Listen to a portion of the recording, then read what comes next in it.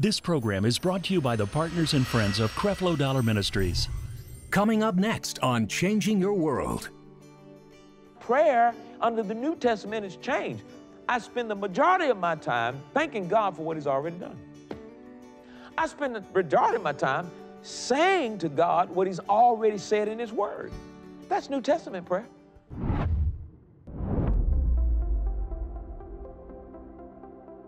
It's time to live a life bold for Christ. It's time to come together from all over the world as we discover truth, build up our faith, and ignite a fire to reveal Christ in our daily lives.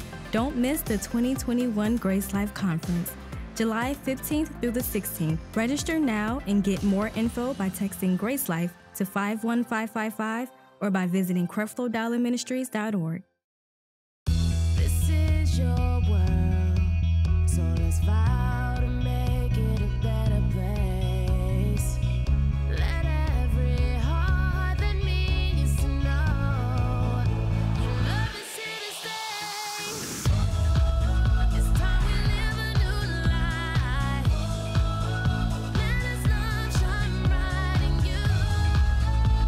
We're saved by His grace, so we embrace your love today. We are changed.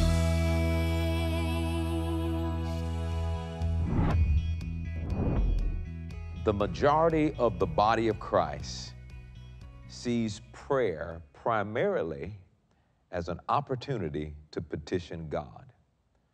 The majority of the body of Christ sees prayer primarily as an opportunity to petition God, a time to plead with God to meet their needs.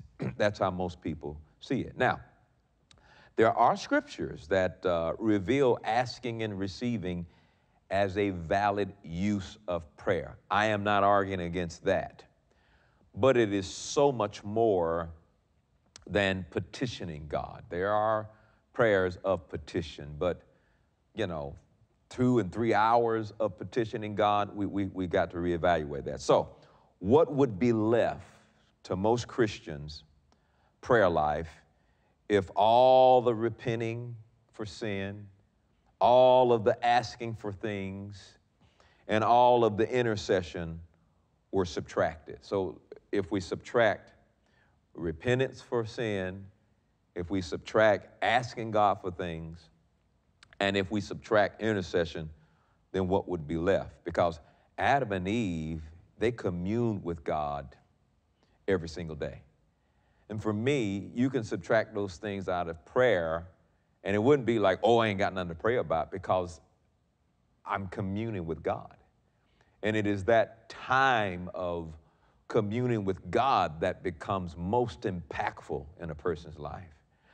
It's that time of communing with God that will clothe you with an enormous amount of power.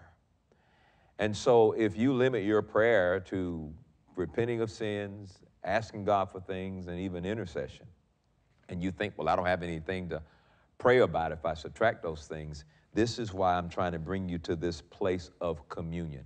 Adam and Eve had constant communion with God. They had everything they needed in the garden, but they were constantly communing with Him. And I want you to come to a place where you can see what a life-changing decision it would be if you could see communing with God as the top objective that you want to obtain in this life of prayer.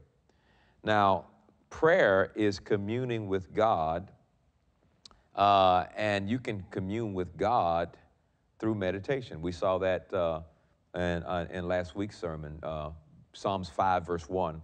He says, "Give ear to my words, O Lord, consider my meditation." So we saw how Jesus was praying to God by what He was thinking. And a lot of people don't see that as prayer, but consider my meditations. A benediction, blessings that we use a lot in churches: let the words of my mouth and the meditation of my heart be acceptable in thy sight. He said, the words of your life, I want the words of your mouth to be acceptable, and I want the meditation of your heart to be acceptable. So it's appropriate to isolate yourself alone with God for special times of intimacy, absolutely appropriately, but not all the time. See, here's what I'm saying. Well, what? Wait, I want to spend all of my days in communion with the Lord. I hear what you're saying, and I'm telling you that it is appropriate to isolate yourself, to spend some time with God, and to develop intimacy, but not all the time, because you must learn to relate to Him in the midst of your daily responsibilities and your weekly routines, because they occupy the majority of your life. The majority of your life is occupied with the things that you do every day. So the key is, how do I have a relationship with God in the midst of my responsibilities? How do I have a relationship with God in the midst of my daily and weekly routines? You know, while it is cool and appropriate to isolate yourself alone with God, it is even more important that you learn how to walk with God on an everyday basis in the midst of routine and in the midst of responsibilities. And so we don't want to limit your relationship with God only to dates. You understand what I'm saying? It's like, well, you know, this is what God and I are going to do at this particular time. I'm setting this time to do that. So I don't want you to limit your relationship with God based on a date, but you got to learn how to walk and talk with Him all day. You got to learn how to walk and talk with Him every day. The quality, you know, of time that you spend with God is going to be a lot better than the quantity of time that you spend with God. And so you try to make every day a quality time that you spend with God. I mean, you know, me getting up, sometimes coming to work is so much quality time because of what we accomplished in that time. Or maybe in between a meeting when I really needed to know how to deal with this, or how to say this, or how to repent of that. It's quality time. And so we've got to get this out of our head. It's not the quantity, the amount of time you spend with God, but the quality time. And you got to learn how to do that on an everyday basis. This is a life that we live. So on an everyday basis, we've got to learn how to spend time with God. We've got to learn how to walk with Him. Now let's look at this in Matthew chapter 6, verse 9 through 13. You're going to be very familiar with this because this is the Lord's Prayer. And before we talk about some of the things you need to watch out about the Lord's Prayer, I want to kind of like talk to you about what it is. I believe the Lord's Prayer was more of an outline given to us by Jesus concerning how to pray and how to spend time with God. And I could see how He laid that out. These are some things that I'm recommending you to do as far as spending time with God. And He starts off in verse 9. He says, after this manner, therefore, pray ye. Now notice He says, pray after this manner, or watch this, pray after this outline. You know, pray after this manner, pray this way. He didn't mean to just repeat the thing over and over again. He was giving you an outline of how to pray. After this manner, therefore, pray ye, our Father which art in heaven, hallowed be thy name. Watch this carefully. Thy kingdom come, thy will be done in earth as it is in heaven. Give us this day our daily bread. Forgive our debts as we forgive our debtors. Lead us not into temptation, but deliver us from evil. For thine is the kingdom, the power, the glory forever. Amen. So what was really going on here? Well, the first line I see, I think about Psalms 104. If you flip over there for a moment. The first line, you know, our Father which art in heaven, hallowed be thy name. Thy kingdom come. Thy will be done. The first thing I see here is you start off with praise. You start off with praise. He says, enter into His gates with thanksgiving and enter into His courts with praise and be thankful unto His name. That's that first line. The first line is, you know, here's how I'm going to come in before God. I'm going to come before God with praise. I thought in one of my times spent with the Lord, I thought, well, you know what, Lord, I'm gonna wake up this morning and I'm just gonna start thanking you for everything. And I started thinking about everything was done. Father, I thank you for this. And Lord, I praise you for that. And Lord, I'm thankful for this. I'm thankful for this. And I found myself being thankful for the little things. I'm thankful for that. I'm thankful for even being awake and alive. And just spent like 15, 20 minutes thanking God for for what he had done and who he was in my life and the blessing that was on my life. But in this prayer, if you'll notice, you start with praise and you end with praise. So Jesus was recommending when you pray, start with praise and end with praise. Start with thanksgiving and end with thanksgiving. Start with appreciation and end with appreciation. So that's one of the things you see out of this manner of praying. He prayed in this manner. I'm going to start off praising and thanking God, and I'm going to end with praising and thanking God. For thou art the kingdom and the power and the glory. For that's starting with praise and ending with praise. And so in the middle of it, it's like a praise sandwich, a Thanksgiving sandwich. In the middle of it, you have the request. If them things you want to ask or some things you want to present to the Lord, he says you do that in the middle. The Lord's Prayer was never intended to be recited. Some prayers are just ritual chantings. They're what the Bible calls vain repetition. And Jesus never gave the Lord's Prayer for it to be recited.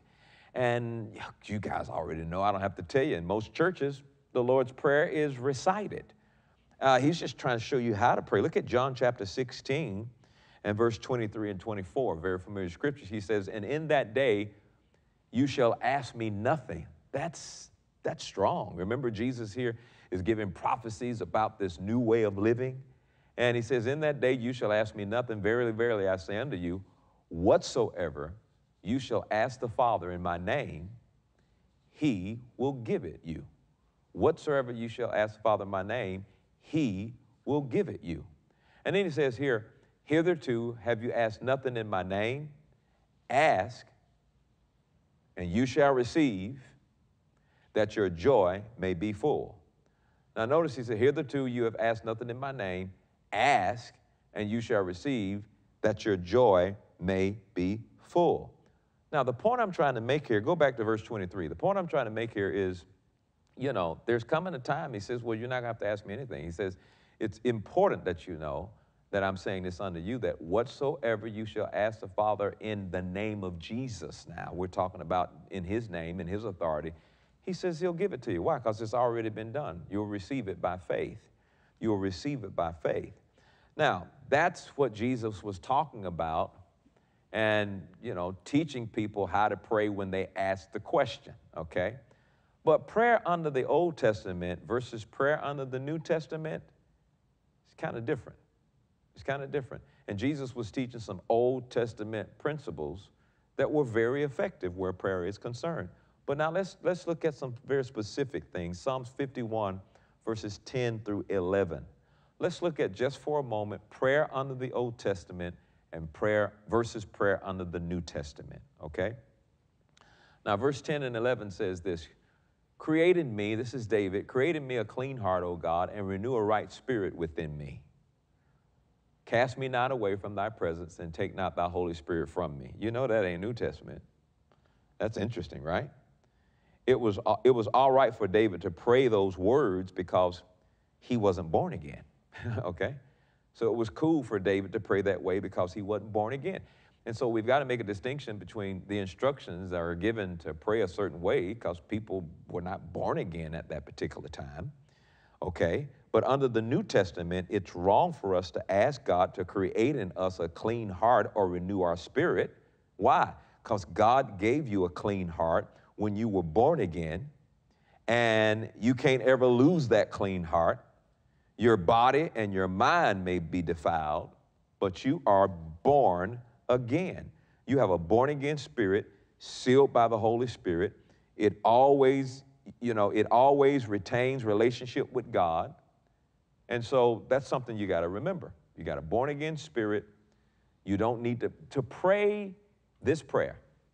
To pray Psalms 51 and 11 in the New Testament era is clearly indicating that you're not receiving what Jesus has made available for you in the New Testament. It's pretty clear. In fact, look at Ephesians chapter 1:13.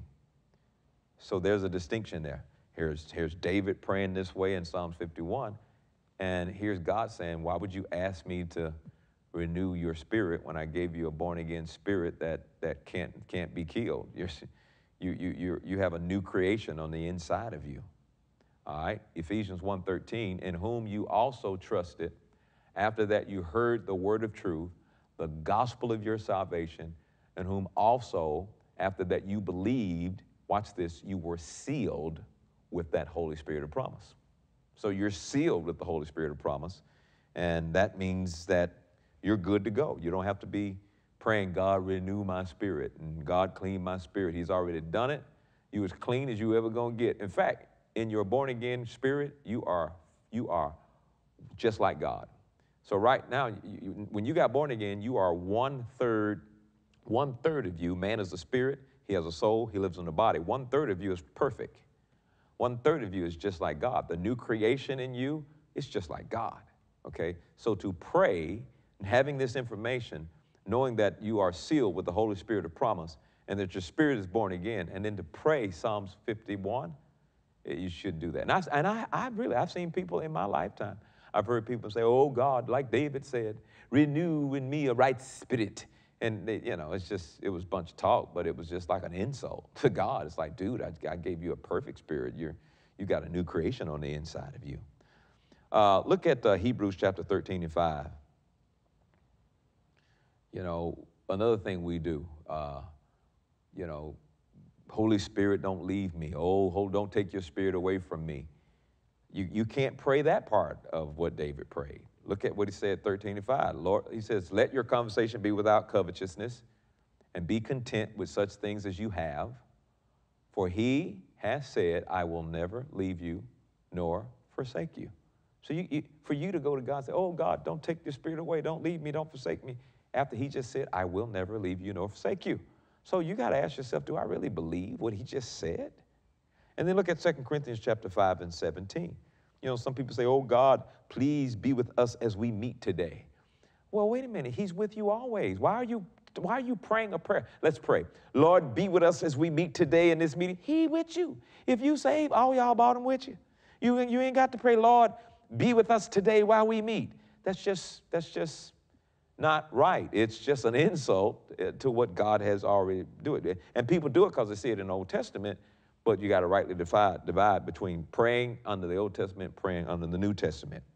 Now, 2 Corinthians 5:17, therefore, if any man be in Christ, he is a what? A new creation. Old things have passed. Behold, all things have become new. So we don't need to approach God through a mediator like they did in the Old Testament. We don't need to approach God through a mediator like they did in the Old Testament. Jesus is our mediator. Hallelujah.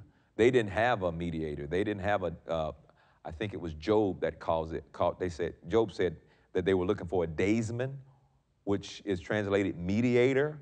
Jesus is our mediator. So I don't see a couple of things. I don't have to, I don't have to go to a booth and confess my sins to a priest and then he take it to God. No, Jesus is my mediator. I don't have to do any of those things. Jesus is our mediator. I don't need to ask God to make us worthy. Oh, Lord, make me worthy. He did that the day I got born again. Jesus has already made you worthy. Oh, listen to that. And you know the number of people that go to prayer and they spend all this time talking about, God, make me worthy. Oh, Lord, cleanse me, Lord. Oh, Lord, wash me, Jesus. What is that? And I have to catch myself like, what are they doing? And then you get up and you wonder, well, why am I not seeing results in my life? Okay? Prayer doesn't have to pass. Well, look at 1 Corinthians chapter 6:19. 1 Corinthians 6:19. What? Know you not that your body is the temple of the Holy Ghost? Where's the Holy Ghost? In you, which you have of God, and you are not your own. The Holy Ghost is where? He lives in you.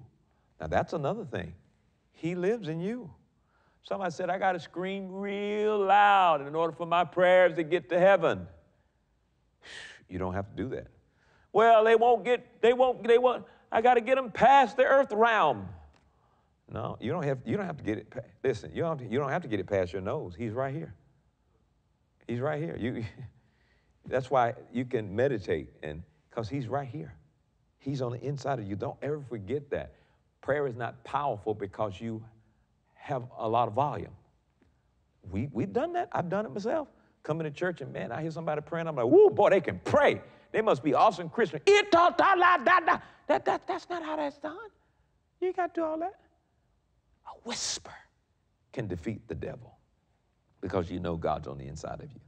So the purpose of prayer is something that I want you to recognize in this session. It is to have relationship with God. It is to fellowship and commune with him. Please make that your purpose of prayer. Change your purpose of why you're doing what you're doing. My purpose in praying is relationship and communion. It's got to change from my purpose in prayer is to move God and to get God to do something for me. No, my purpose in prayer is relationship and communion with him. So sometimes we have to use our authority to command sickness. I understand that. We have to cast out devils in the name of Jesus. Yeah, we use our authority, absolutely. Instead of praying, sometimes we use our authority or we put them together. There's authority that can be used in prayer. Look at Matthew chapter 10. People don't believe that, but you have authority. You know what authority is? It's a right to command. Authority it's God's power, but you have the right to use his power to get things done. Matthew 10:1 says, and when he had called unto him his 12 disciples, he gave them what? Power against unclean spirits. To do what? To cast them out and to heal all manner of sickness and all manner of disease. And look at verse 8.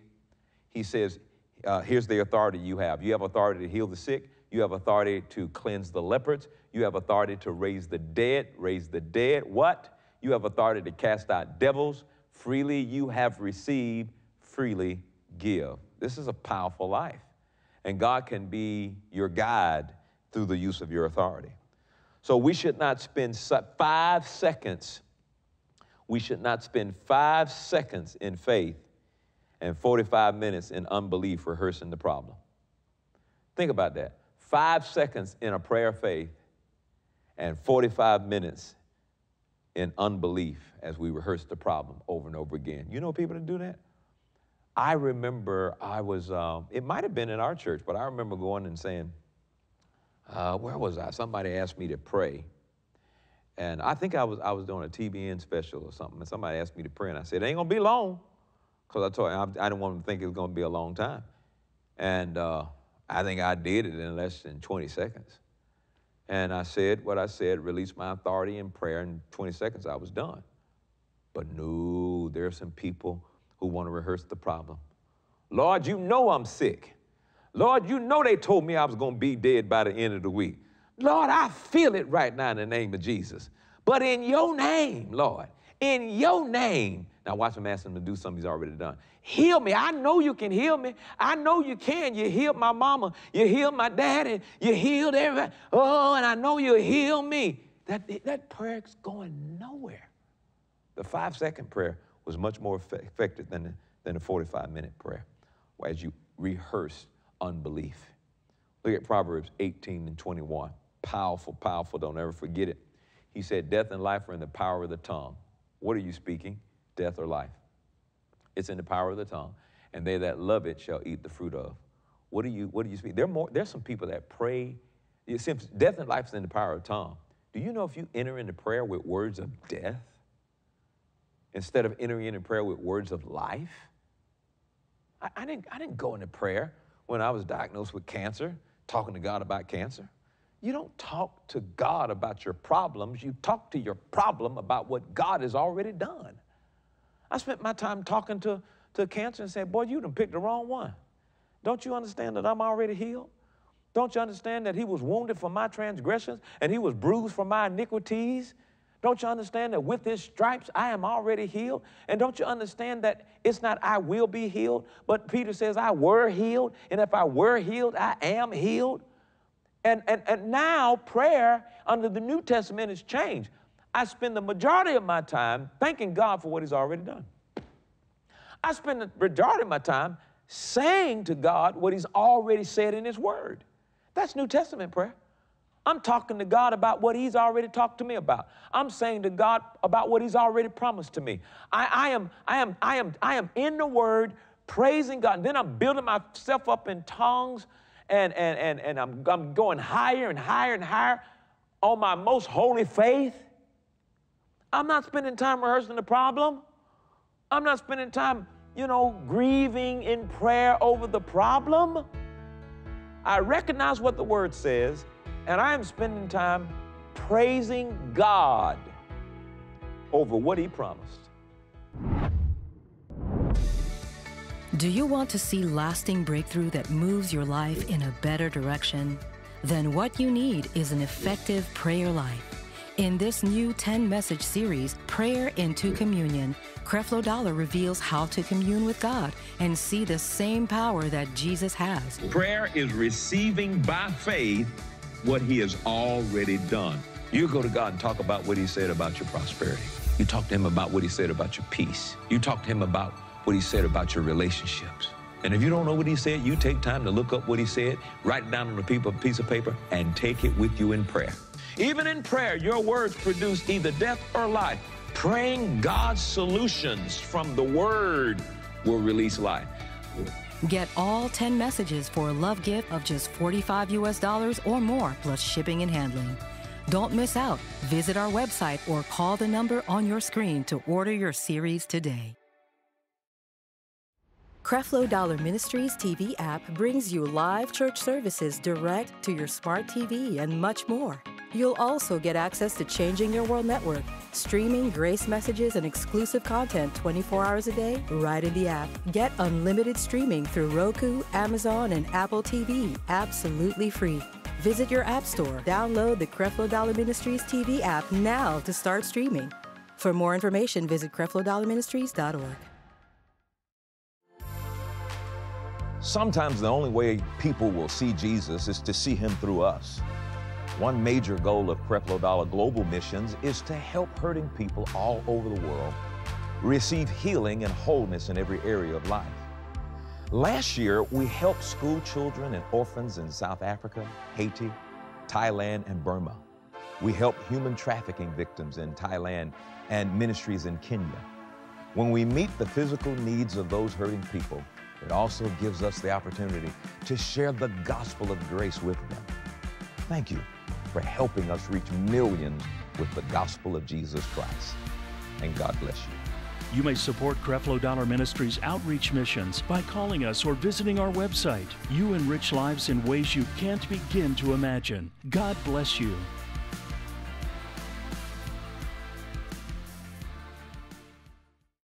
Because of you, Creflo Dollar Ministries is providing a new understanding of grace and empowering change in the lives of millions of people every day. Thank you, partners and friends. Your love and financial support makes it possible to bring this message into millions of homes all across the globe.